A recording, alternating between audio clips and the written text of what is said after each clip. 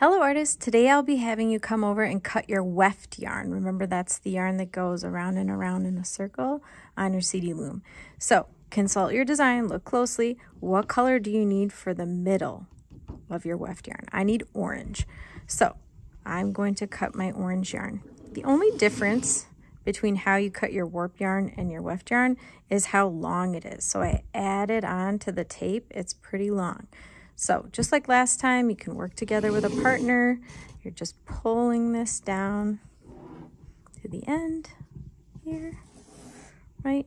We talked about lining it up, not pulling it tight, but just being careful to use this tape to help you measure.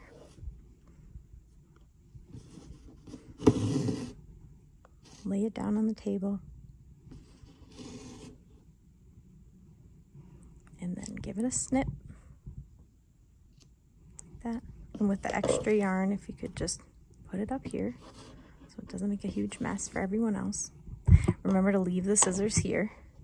And then you're going to take your weft yarn back to your table and you are going to put it inside your baggie. Have fun.